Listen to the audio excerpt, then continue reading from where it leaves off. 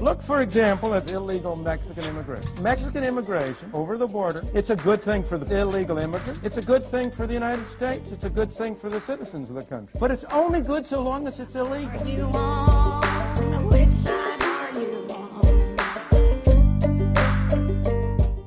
And so the last story, very, very relevant to the conversation, if not as timely, because y'all mentioned that the subtext of this is that these people who are pushing these child labor bills, it's not actually their children that are going to be affected by this. It's not the child of the state senator introducing this bill in Florida is not going to be working 48 hours a week while they're in school.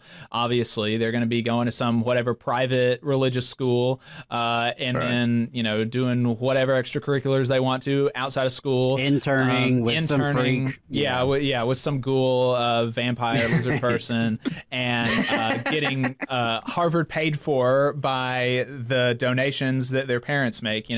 So the people that are going to be affected by this are like some white folks in trailer parks and immigrants, right? And by and large, undocumented immigrants.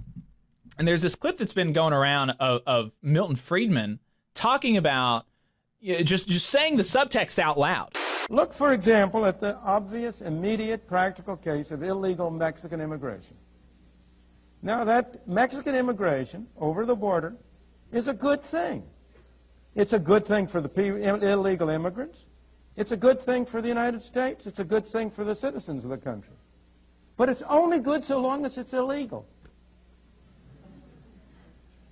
That's an interesting paradox to think about. Make it legal, and it's no good. Why?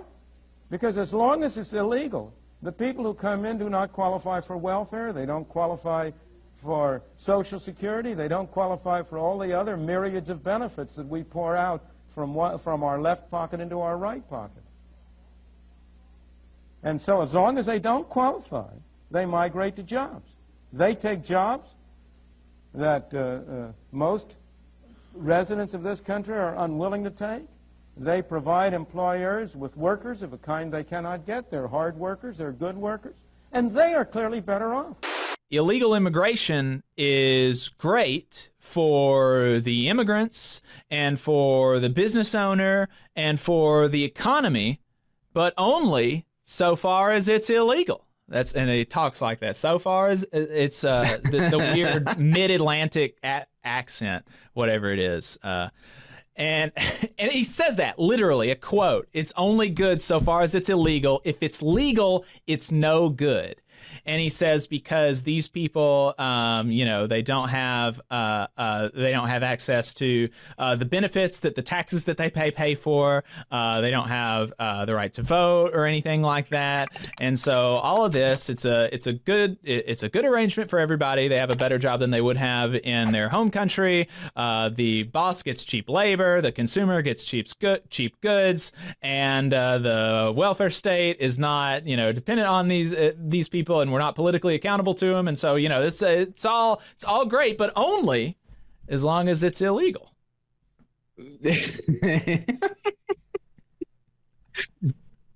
Something I can appreciate about that mentality in a different context, but in this one, yeah, so right, yeah. I mean, that is what they're asking for, is this permanent underclass of folks that can be hyper exploited, right? And because if you are here illegally, are you going to unionize, right? Are you going to speak up when the boss steals your wages or sexually harasses you or does any of the other crazy things that happen to people at work?